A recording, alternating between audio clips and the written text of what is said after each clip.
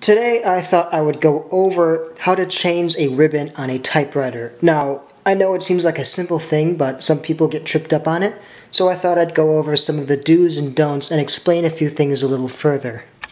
In front of me here I have a 1927 Royal Model P. This is a very generic model and it has exposed ribbon spools. A lot of the typewriters you may encounter, like this 1930 Royal Model P, will have some sort of ribbon cover over the top. Some typewriters will have one large ribbon cover, and this kind of opens up like an engine hood on a car. This is probably one of the most common ways you'll see ribbons covered up inside of a machine. And instead of a hinged cover, some machines will actually require you to take off the entire front faceplate of the machine.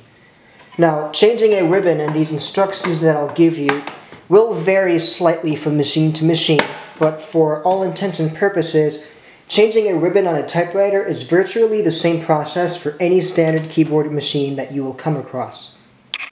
Now, on some rare and antique machines, like the Hammond, or in this case the Typo, the ribbon spool mechanism is a little bit difficult and a little tricky to replace. And sometimes it might be pretty straightforward and easy, but it will be vastly different from what I show you on most standard machines, though the same general principles will apply. But with these machines, you will need some specialty instruction, or just examine how the original ribbon was installed on the machine.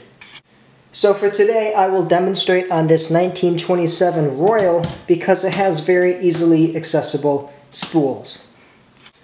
Now, one of the first things you want to do is identify the leader spool. One spool will be mechanically engaged and the other spool will be free. On some machines you'll have a lever on the front that does that, a lever under the hood, or in the case of the Model P, you'll have a small knob on the side.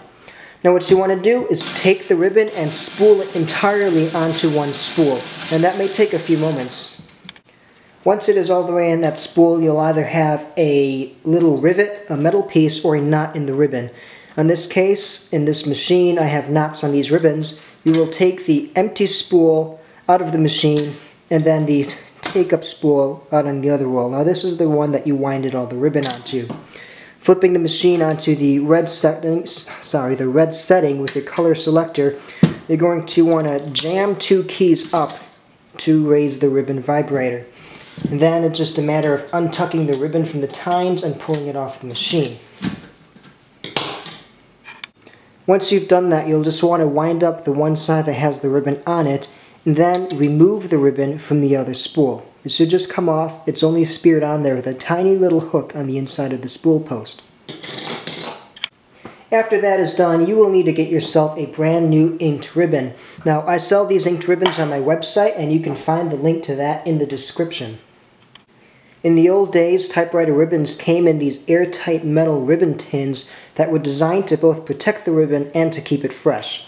In here you will find one singular metal spool, and that is why you remove the ribbon from the other spool. Once the new ribbon is removed from its packaging, you will have to stick it into the post of the other spool, the empty take-up, and spear it on one of those sharp little posts. It'll stick on itself, and at that point you just wind it on like normal. And then you have a double-spooled ribbon. Installing the ribbon on the machine is an easy process. If you look on the inside of one of these spool cups, you will notice that there's a directional arrow that shows you the direction at which the ribbon spins. Once you figure that direction out, wind the ribbon and place each spool in their respective spool cups. And you may need to spin them around a little bit to get them to sit flush. Now, most typewriters have an automatic ribbon reverse, and you will just need to make sure that you thread the ribbon through that on both sides of the machine. So if you go over here, you'll find there's the same mechanism, and all you need to do is set the ribbon inside that. Now, this is the point that trips most people up, but there's one very simple thing that you need to know. You always want to get the ribbon as close to the page as possible. So on the red setting of the ribbon vibrator, you're going to jam two keys into place to lift that up and stick the ribbon behind the fork and then tuck it in. It may take a little bit of wrestling, but once you get it, wind the ribbon up a little bit and you're all good to go. At this point, all you have to do is roll in a piece of paper and begin type testing just to make sure that your ribbon is nice and fresh and printing evenly.